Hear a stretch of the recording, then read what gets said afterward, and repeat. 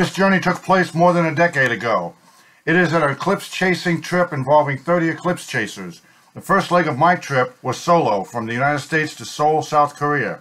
24-hour layover found me at the Best Western New Seoul Hotel. With only 24 hours in Seoul, there was not enough time to do more than just scratch the surface of this city. I was able to explore a few blocks in every direction from the Best Western Hotel. Here are a few pictures of the downtown section of the city that I was in.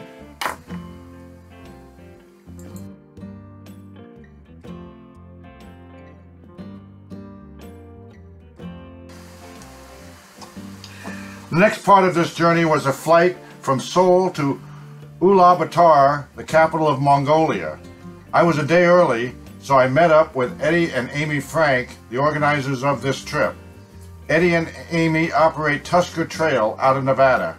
I have taken several trips with them, and I believe they are fantastic and second to none.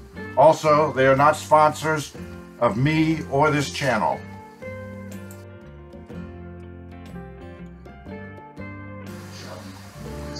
Ulaanbaatar, the capital of Mongolia, is the highest capital in the world. It is 4,429 feet above sea level. It also holds the distinction of sharing with Moscow and Ottawa as being the coldest capital in the world. Mongolia has a population of 3 million people.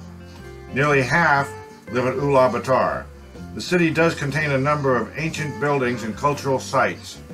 Just outside of town is a large open-air trading area known as the Black Market. The Mongolians have a different memory of their ancient leader, as do much of the rest of the world.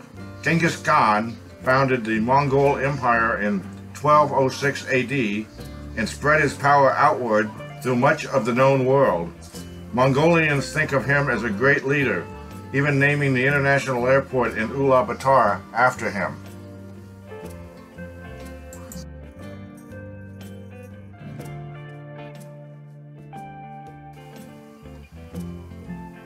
My second day in town, we met with the rest of the team for a meet and greet. We had dinner at a local restaurant that was great.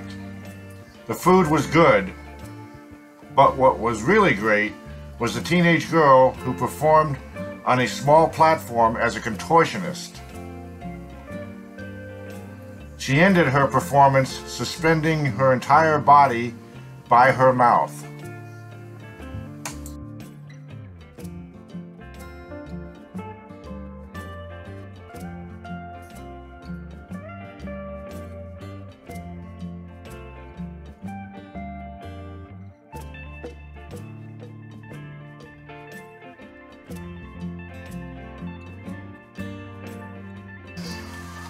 The next leg of the adventure was a 4-hour flight on 2 chartered twin-engine Russian turboprop airplanes, taking us to the far western portion of Mongolia, where we met up with the local guides with 19 Russian 4-wheel drive vans and 5 support trucks.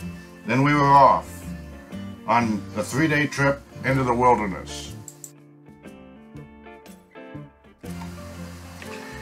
The actual trip to the eclipse site was 2 days driving for a total of 150 miles, but it will take us 3 days, spending 2 nights at the first base camp.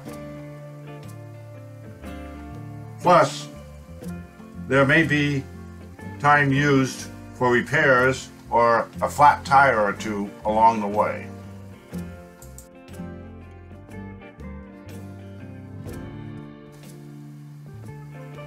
This part of the country has almost no infrastructure. The roads are practically trails that have been driven on enough to make them resemble roads. With numerous rivers and creeks along the way and no bridges, fording them becomes the only method of crossing them.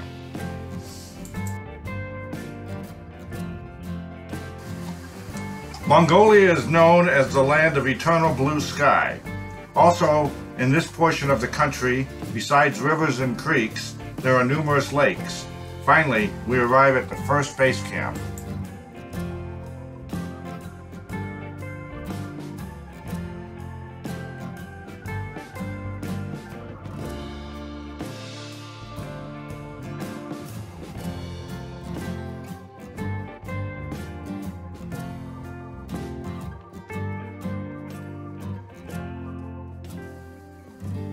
After setting up the first base camp and relaxing a little, some of us decided to explore the nearby area.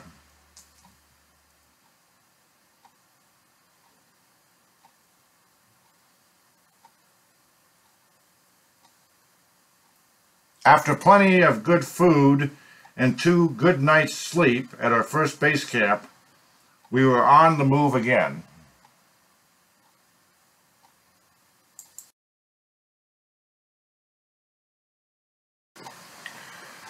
This part of Mongolia is beautiful, if you don't mind being off the grid.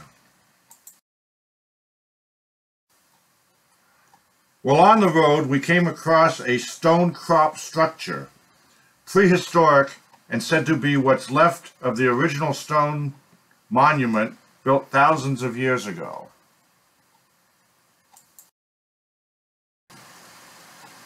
Finally arriving at our final destination and setting up our base camp. Our base camp was set up on the east bank of an awesome lake with crystal blue, clear water. If this area was not so remote and in a different country, a resort would probably be built here. Part of the experience was to be shown some Mongolian traditions by our local guides. One night at our base camp, we were treated to a fantastic dinner courtesy of our locals obtaining a goat from a passing herd. The Mongolian tradition is to cook the animal both on the inside and out. This is done by stuffing the animal with hot stones. Also, out of respect for the sacrifice the animal has made, its head is cleaned and placed on the platter. While luggage on a trip like this is kept to a minimum, we had a little space left on one of the trucks, and somehow a kayak was loaded. Also, a photo opportunity with local bald eagle handlers followed.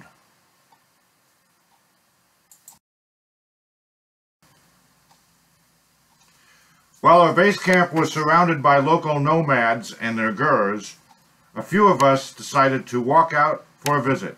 We were welcomed in an unbelievably friendly fashion.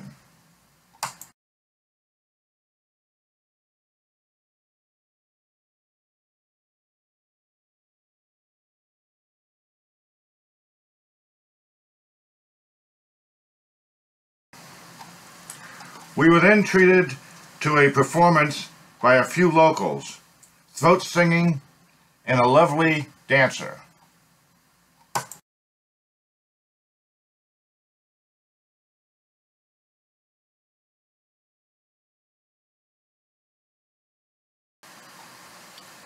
Finally, after years of planning, it was time for the main event, a total eclipse of the sun.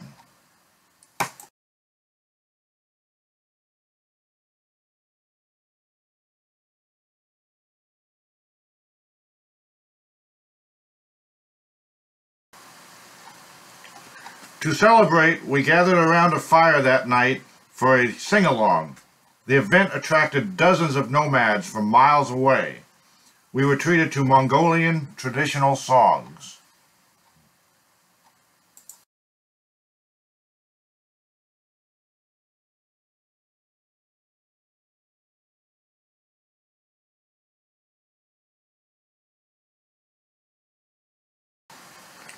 Now breaking camp, we were headed back to the original landing strip. On the way, we encountered a small village in the middle of nowhere. We stopped for a few hours, and the locals were very friendly. Even received a guided tour of the local Muslim mosque.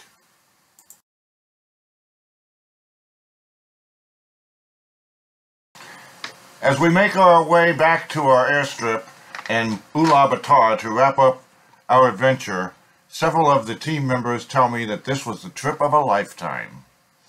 I personally never used that term. Having visited 6 continents, I still look forward with amazement to what awaits me at still unexplored, unexamined, amazing places on this planet. Who knows, just over the next horizon may reveal an adventure that I've never dreamed of, or even been able to imagine. The trip of a lifetime? The trip of a lifetime may still lay ahead.